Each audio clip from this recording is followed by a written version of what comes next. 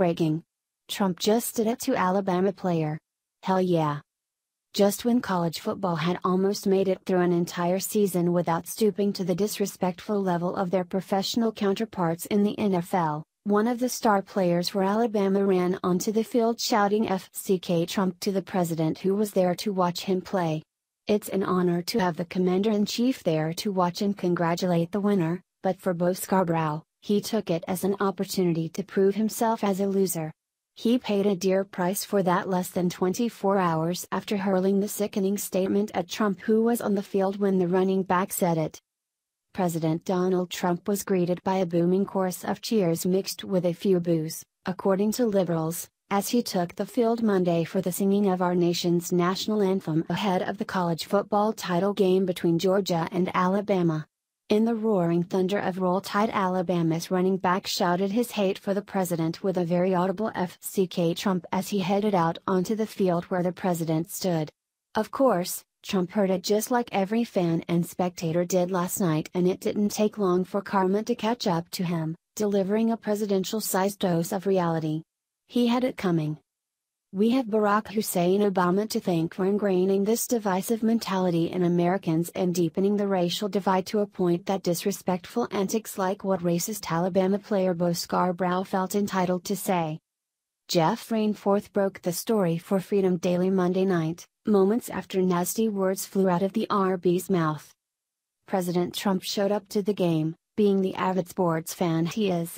Not to mention, he's a major fan of our country and our national anthem. Trump proudly walked onto the field with members of our armed forces to solemnly observe the singing of the Star-Spangled Banner.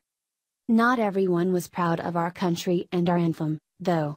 While the entire stadium was grateful that President Trump showed up despite his busy schedule, one Alabama player wasn't, and he, surely inspired by Obama's racist dividing of our country, let Trump know how he really felt about him and all that he's done for us.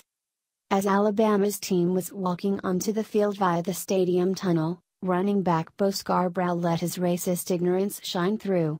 In what should have been a moment that all Americans could enjoy as the top two college football teams entered into battle for the national championship, Scarbrough decided to ruin it for all of us with a Copernic moment. He literally told Trump to FCK off. While we'd expect this from students at, say, UC Berkeley, or Stanford, we certainly don't expect it from those at the University of Alabama.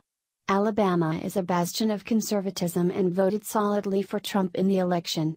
Was Scarbrough influenced by Obama's anti-white/anti-America rhetoric? It's clear that Scarbrough had zero regard for the president or his fans, and completely ignored the unprecedented fallout that the NFL suffered this season because of disgusting Copernic kind of antics exactly like this. Just the same as his pro bowler counterparts found out, Scarbrough quickly learned the same lesson after pissing off some of the most loyal Alabama fans who bleed red and respond with Roll Tide to everything, except for this player's sentiment. As soon as the story hit the internet, it didn't matter that Alabama had won the big game, their player was a loser and he suffered the consequences for what he said.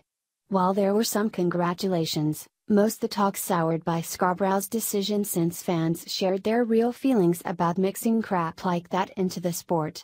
The comments section on seemingly every post about the win were riddled with disappointed fans who felt that what the RB did was in extremely poor taste.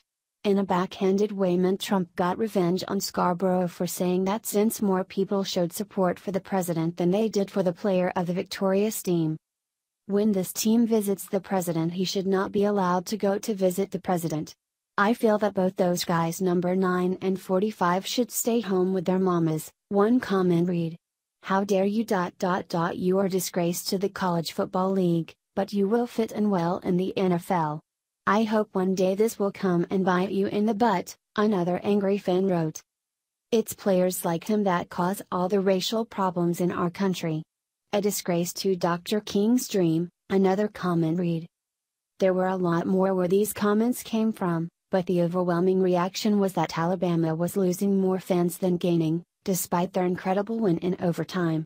Scarbrough didn't just ruin it for himself, he took the glory of the win away from the rest of the team who work hard and are respectful and appreciated the president being there to support them.